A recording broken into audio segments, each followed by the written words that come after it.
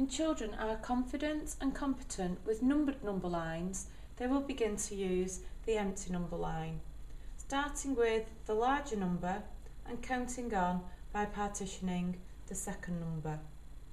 For this question, they start with the larger number, 34, placing this on the left-hand side of their number line.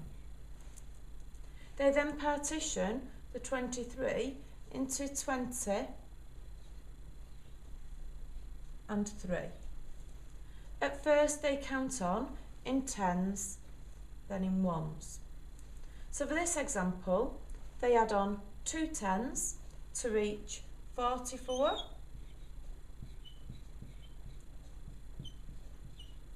then 54, then add on 3 ones to reach 55, and 56,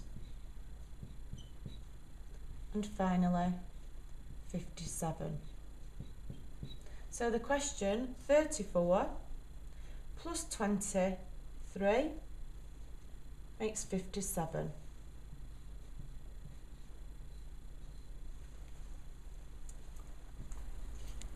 Then, to help children become more efficient, they add the units in one jump. In this example, they should be able to use the known fact that 4 plus 3 equals 7. So 54 plus 3 equals 57. Therefore, 34 plus 23 equals 57.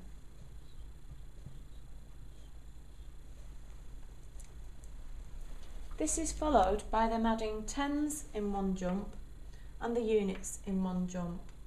So for this question, 34 plus 23, they still start at the number 34 on the left hand side, then add 20 in one jump to reach 54, then adding 3 in one jump to reach 57. So 34 plus 23 gives us 57.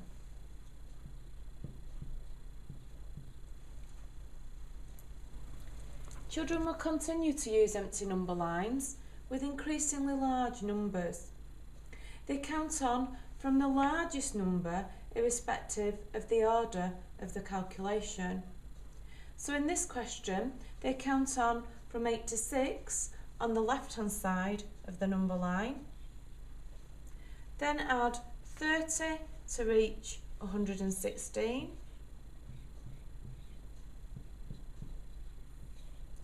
then add 8. Here, it is easier to first add 4 to reach 120, then a final 4 to reach 124.